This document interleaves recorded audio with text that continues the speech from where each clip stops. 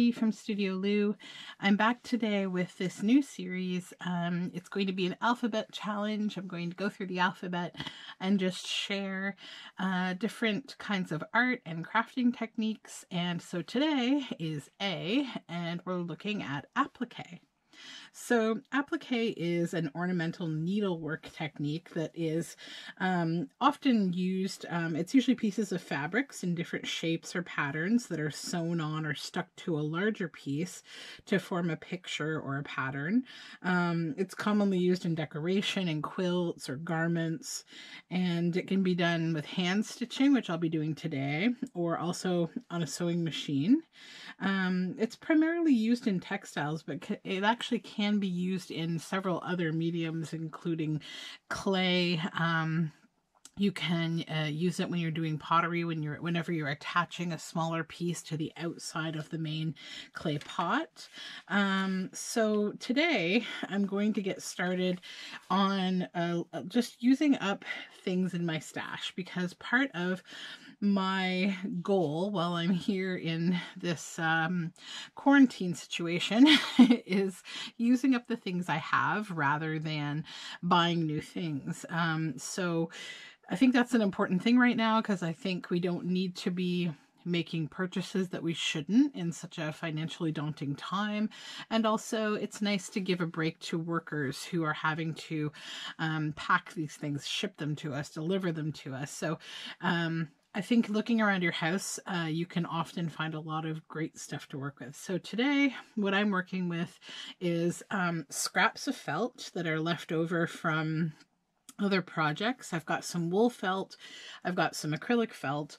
I'm going to do sort of a little woodland toadstool kind of applique and embroidery scene on here. So this is actually, we'll see how successful I am getting this in this hoop. This is a vintage hoop, and it's the cling kind of hoop. So it doesn't have any kind of a mechanism that clamps or screws the fabric in. So in the event that this is a failure, I will just pause the video and go grab a new hoop. But that will hopefully mostly be handled in post-production and you won't see this. So this is actually a scrap of fabric that I got from a textile store. It's a sample. I got a whole bag of these samples, and this is called Flanders Khaki. It's 70% cotton, 30% acrylic, and it should fit decently on this surface. So I'm trying to decide what side to use. This is really soft, but I like the color of that. So I don't know, I think I'll go with the soft side. So today my materials, if you want to pause and follow along with me here, I've just got my needles. I have a container of different size needles here that I'm going to use for sewing. I have sewing thread in 3 colors, red, white, and green, because those are the kind of color themes that I'm going to be using on this piece. And I've got 2 colors of yarn, some green and some white. This will be to sew the little white dots on the red felt of the toadstools, and this will be the green for the grass. I'm just going to do some kind of experimental stitching with that.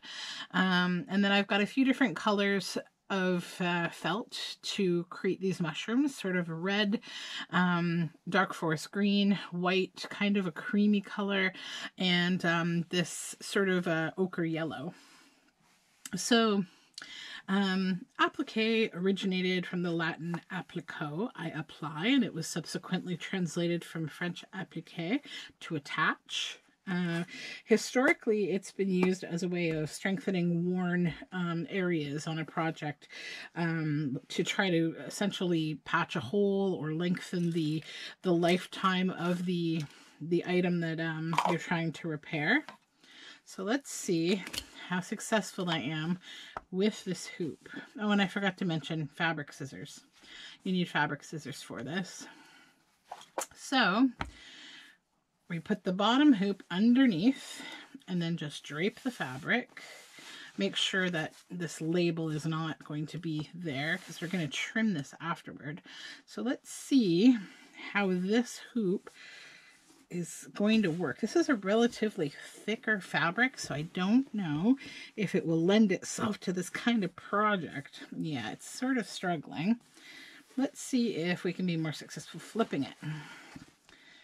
So pull it out again, and then try to cram the white one inside the brown one. Yeah, it's maybe going to be too thick. Okay, I will be right back. Okay, we're back, and I have a new hoop. So this time I'm going with a 4.5 by 9 oval shaped hoop. I've got it on here. I just have to tighten it up a little bit. Sorry if I get off camera a little doing this. I just have to get this good and tight, which takes a few minutes. It's a lot of fiddly turning. There we go. Okay, so once that feels good and taut, you can give the fabric a bit of a tug. Just pull it over, hold your hoop down, and just give it a little bit of a tug on all sides. You can also choose to trim the fabric at this time if you'd like, but I'm actually going to wait a little bit, I think. We'll see how fiddly it gets while I'm stitching. While I went to the studio, I also grabbed this big roll of pre-felt. So this is a thicker than your average craft store kind of felt. This is a felt that's been made from wet felting, lying down wool and just felting it together. So it's a little bit thicker. You'll see your average felt is quite thin. So we'll use that maybe for some leaves or something. We'll see. I actually haven't planned this out really at all. I'm just going to kind of go with the flow. So I know that I want this to be sort of a toadstool type scene. So we'll get started with the red. So what we'll do is we'll fold the felt here and create kind of a mirror image. So we can actually use the bottom edge to just kind of cut out a toadstool shape. Now that's probably going to be a little too long because it's a mirrored image. So we'll just trim some of that off. And then we have this. And I think we will make the stem of this one white or possibly cream.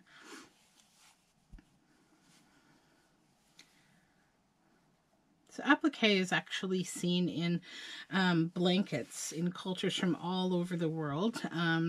It's a technique that goes back a very, very long time.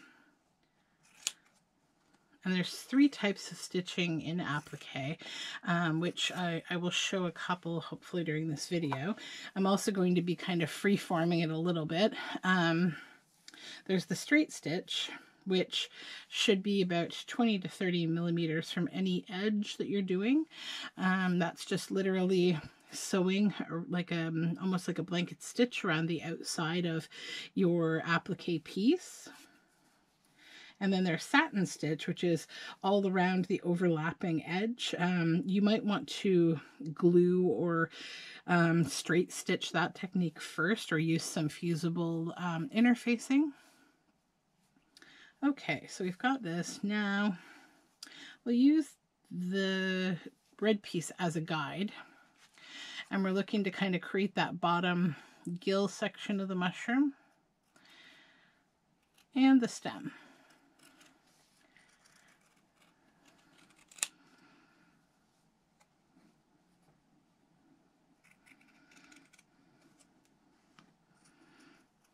I want to give the stem kind of a bit of a curved dimension here.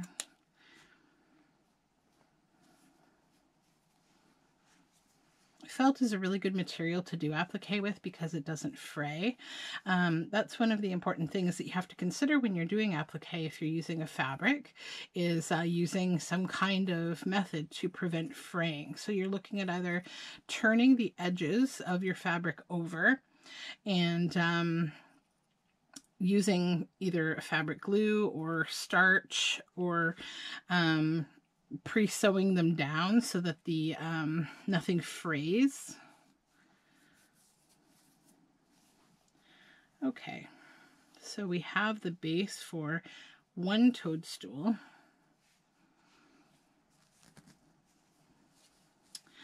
And then maybe we'll do a second toadstool.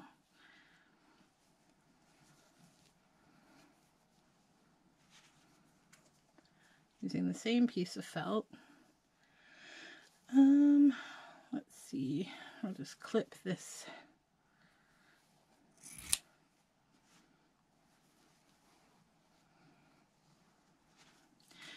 What shape do we want this one to be? Relatively similar, or maybe a little bit taller and a little smaller. Maybe something like that.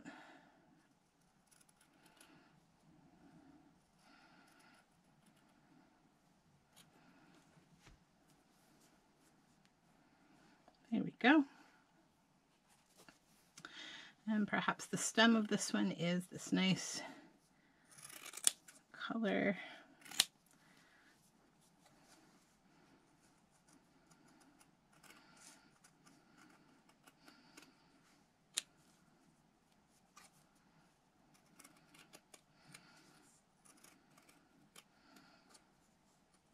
There we go. I'll cut it. So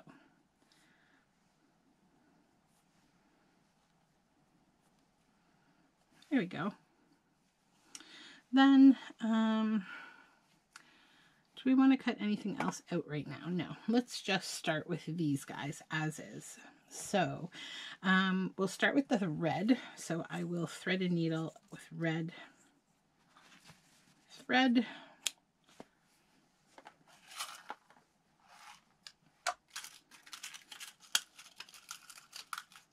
So the third kind of applique is called reverse, where you're attaching materials that are sewn together, and then you're cutting away the top material that covers the materials beneath, so that you're sort of it's almost like a relief, like you're showing something that's underneath. And you're stitching around it, and then you're cutting away from the space that you have stitched around.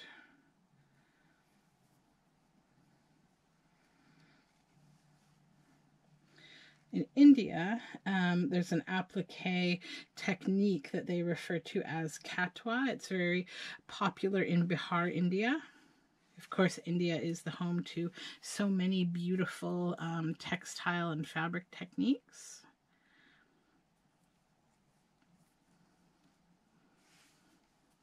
Okay, so we have red thread. So what I'm going to do is just remove one of these so it's not too fiddly to hold on to while I sew this one on. Okay, so if you're looking to have kind of perfection, which I'm not, I like the handmade look of things that I'm trying to achieve here, you'd want to use like a very fine thread, possibly a silk thread, that the stitches will sort of disappear into the fabric. A very fine small stitch as well. So we'll go ahead and pop the needle through, and it will hold the knot at the back. So this is a good spot. So I'm just going to do the straight stitch for this. So this is going to be like probably just a piece that I use in a journal or in a frame, so it doesn't have to endure the rigors of any kind of a clothing wearing, washing situation.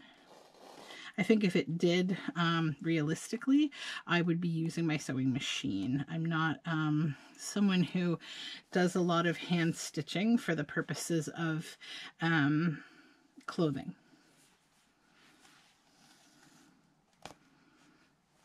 So you see I have a couple stitches in here.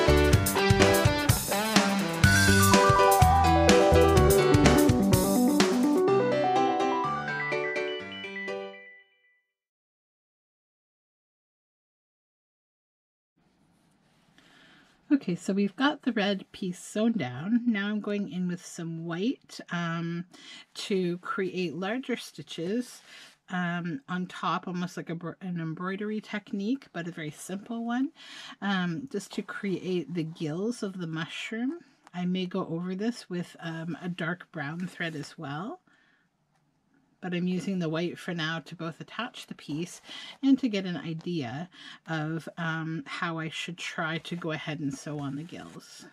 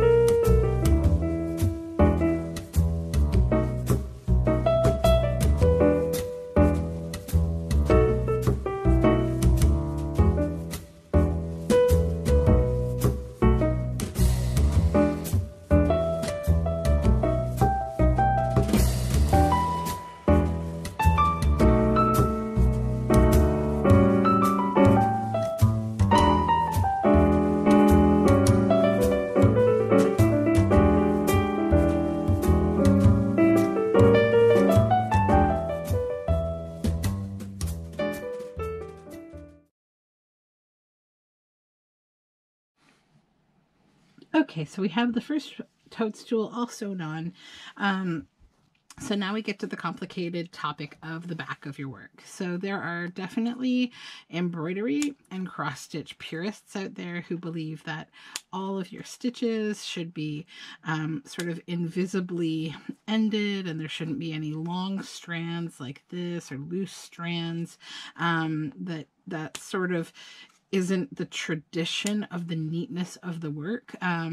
You can look up sort of invisible backing and perfect, backing for embroidery, cross stitch, applique.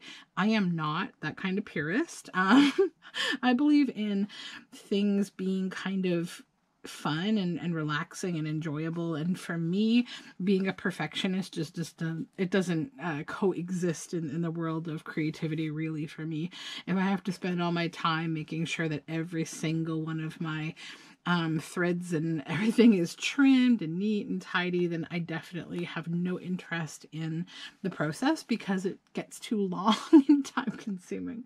So to me, this is fine. I probably could have not gone so far with that one, and if I wanted to, I could do a little stitch to hold it down. But again, I am absolutely not concerned about it. If you were concerned, you could iron on some interfacing on the back to just hold everything down. You could even glue fabric to the back, but for the usage that I'm going to be getting out of this, probably in making a journal or framing, I'm not going to be worrying about it. So anyways, now we have this first mushroom on. So this is what it looks like. And I'll go a little closer to the camera so you can see my stitches. Hopefully the light's not too strong. I'll just turn it a little. So you can see where all the little ripples are. That's where there's a stitch. So it's rippled like that because this is a thicker fabric and it's felt. If you were using fabric, you could, keep your stitching very even, very small stitches, and don't tug, or you'll get these little ripples. I actually purposely wanted these ripples because it's going to make it look a little more 3D and give it a little bit of a raised texture, which is what I want on this nice thick fabric. So it'll be very nice to touch and have a little bit of dimension. So then I've got the white in the gills here. So yeah, I'm just going to go ahead. I'll speed things up and I will sew that second mushroom on.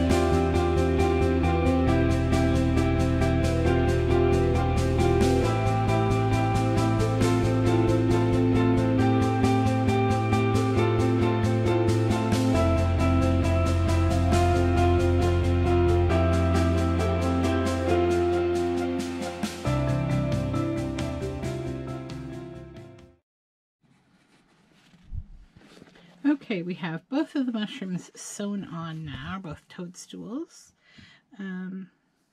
So next I'm going to create a couple little applique pieces to just demonstrate the satin stitch style. I'll make them very simple. So what we'll do is just create a little circle here maybe, or a little seed type shape. Go with like a seed shape. And then do a smaller one out of white.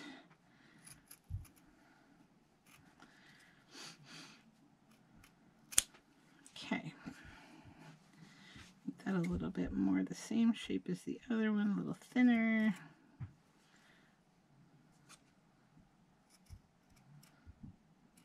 There we go. Okay, get these scraps off here, and maybe we'll lay this on top of here like that. And that'll just be kind of maybe an abstract decoration. And we'll do another one.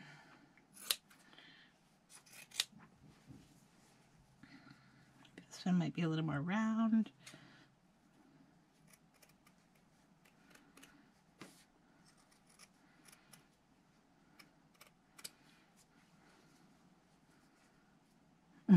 Whoops, that's a little bit too wide for a circle. I'm trying to get a half circle here. It's kind of fiddly to cut felt. It's so thick. Actually, let's do a little heart maybe. A little heart will be easier. Just going to snip the middle down. Okay. Yeah, that's cute. So maybe this here, and I don't know. I'm not sure if I like that or not. Maybe it needs a friend to look right.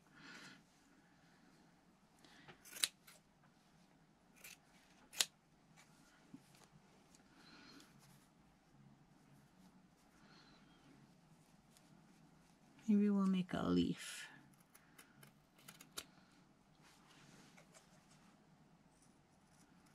Okay.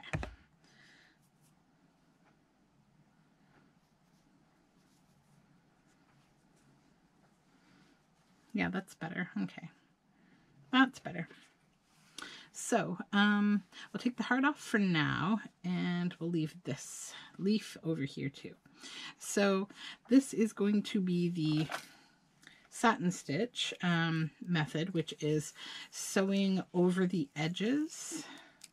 So again, if you're using a fabric and you're doing this, you will have to first secure your edges in a way that will prevent them from fraying, with like turning them over, ironing or starching them down so that you don't have the frayed edges of like cotton, so that the fabric won't be all frayed. But with felt, we don't have that problem, and that's why I chose to do this project with felt, because I didn't want to bore myself or you sitting here and turning edges of fabric and ironing and starching and stitching and so on. But some of this work is just nice kind of slow work anyways, and I think that that's actually a really nice practice for right now. Slow stitching and doing things like visible mending. I think that a lot of it's really good life skill that's kind of taking off right now while we're all hanging out here together. So I'm going to stab in through the back just like I did before. So this time with a satin stitch, where I would have gone sort of this direction in a little tiny stitch to go all the way around on top of the fabric, this time I'm actually going off the edge of the fabric into the back fabric. So you have a visible, it doesn't have to be visible, but I want it to be visible. You could do a very tiny stitch that would still just get lost in the fabric, but I'm going to make my stitches visible. So you'll see that they go right over the edge of the fabric. Let me make sure there we go. So those stitches will go right over the edge and they will secure the fabric down. So I'm just securing the ochre yellow fabric first, and then I'll go back and secure the white fabric.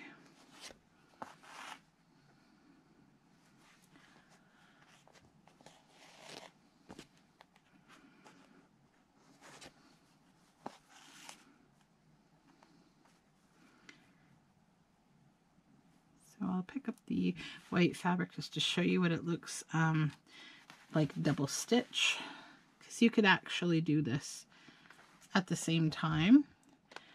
You sew the white fabric down on, and then when you bring your thread back through, you could do it on the outside on the backing fabric and just kind of go together like that, so that both are secured. So essentially that's the satin stitch technique. So I will finish this up and speed through.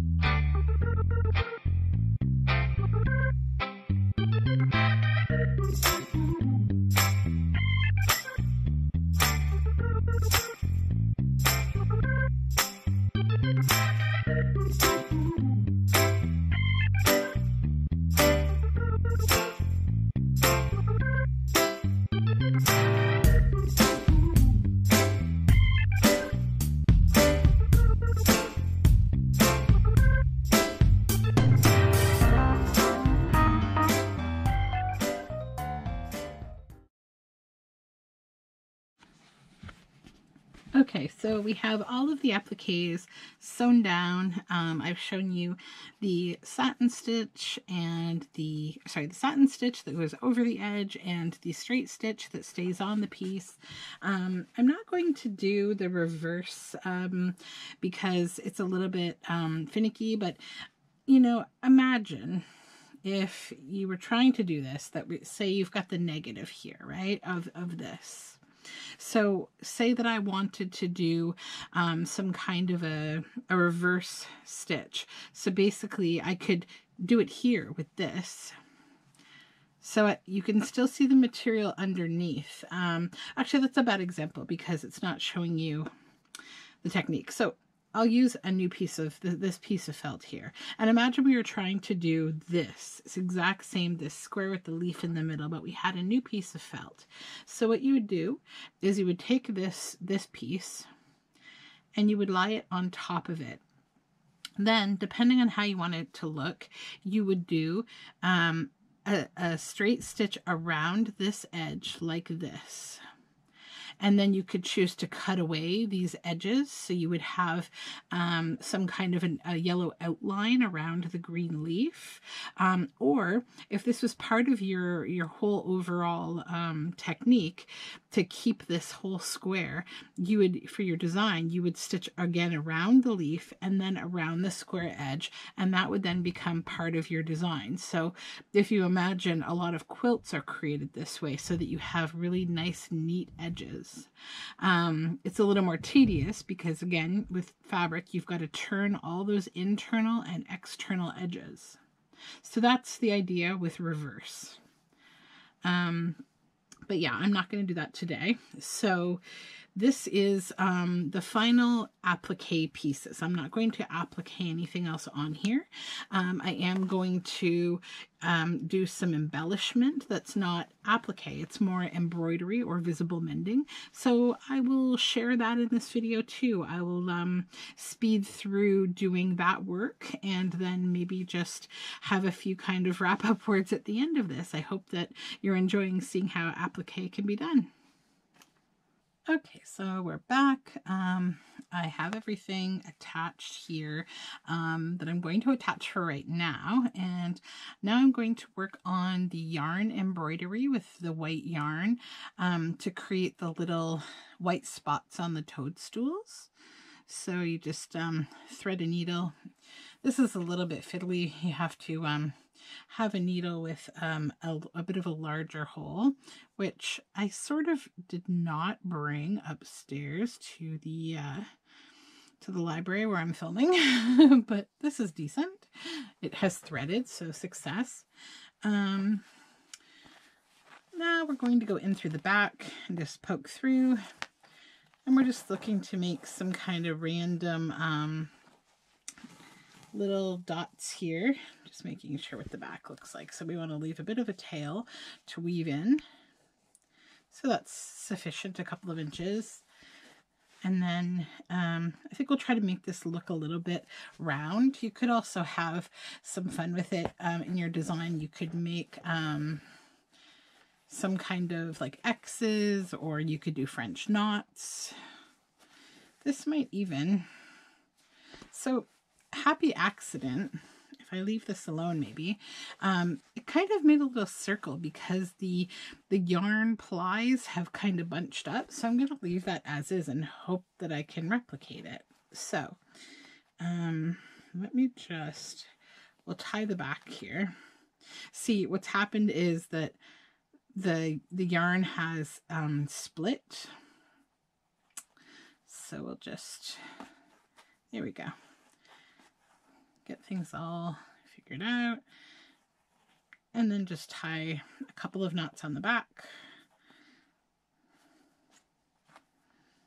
Okay, and that tightened up a little, so we'll have to go back and make it a little more noticeable. This fabric is extremely thick, so it's a little hard to embroider on with yarn. This isn't your typical embroidery type fabric. Let's see here what's happened. There we go. a little bit tricky.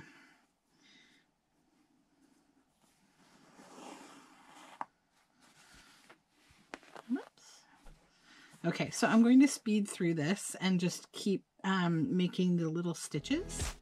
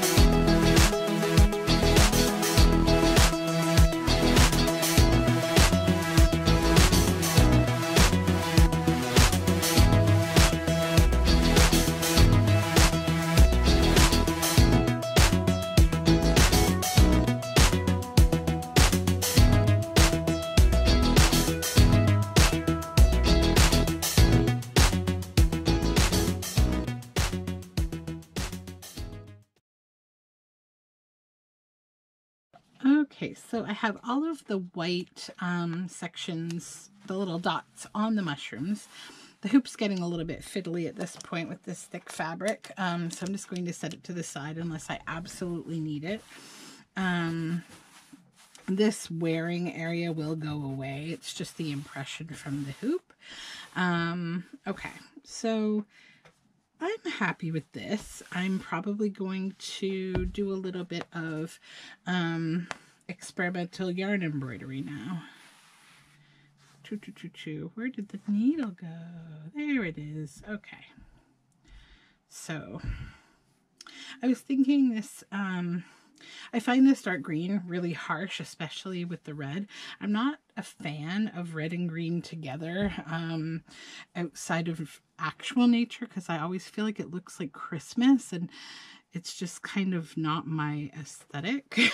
So I think what I'll do, maybe I'll try to put the hoop back on just to keep the fabric taut.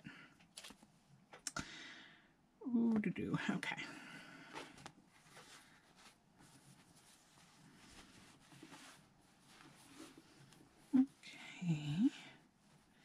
These guys can be a little tricky to use with thicker fabric, and of course I probably could loosen this screw because I've tightened it, but I'm gonna try to, no, that's not. I was trying to muscle my way through, but okay. Maybe it's easier from the back actually.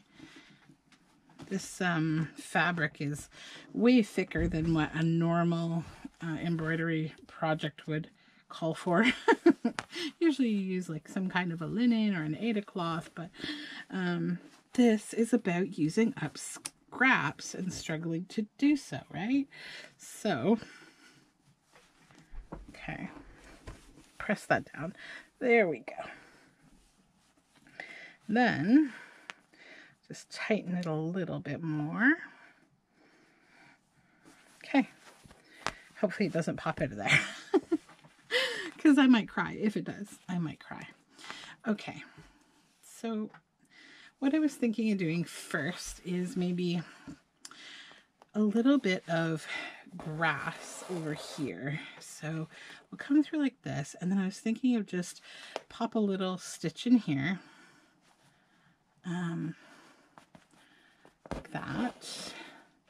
And then thinking about what we could do to make this keep some kind of a cool texture. So I might just let this, sorry, just adjusting here. I might just let this sort of stick out like that. Then do another one. Okay. I pulled the wrong thread. Here we go. Let me just pull this through and then I can keep that loose by pulling it back up again. So then we have 2 loose threads. So I'll go to the back and I will tie this off because we want to keep this tight at the back, loose at the front.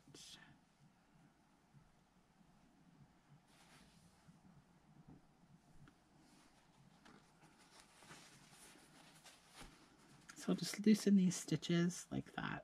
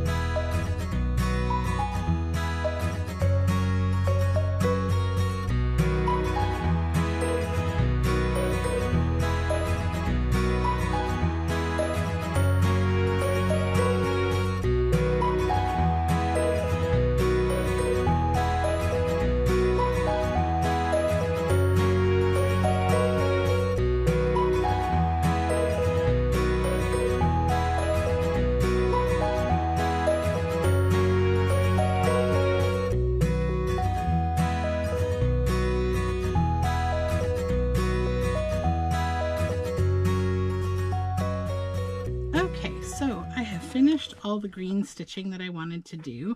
The grass and some little kind of plants here, and then I just embroidered over the leaves to give them a little bit more definition. I might go back and go around the edges of this heart to give it a little more definition. But I think for this video, we're good. So I hope you enjoyed seeing my little applique project, and maybe you'll try it yourself. I think what I will do with this piece is probably use it as part of a nature themed or a gnome themed junk journal that I'm working on. Maybe it will go on the book cover, maybe it will be a pocket. But yeah, I hope you enjoyed today's video.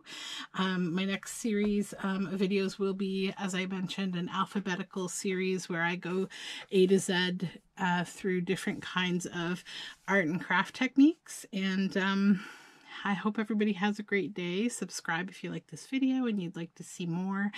All of my social media and more information about Applique will be in the description box. Thanks.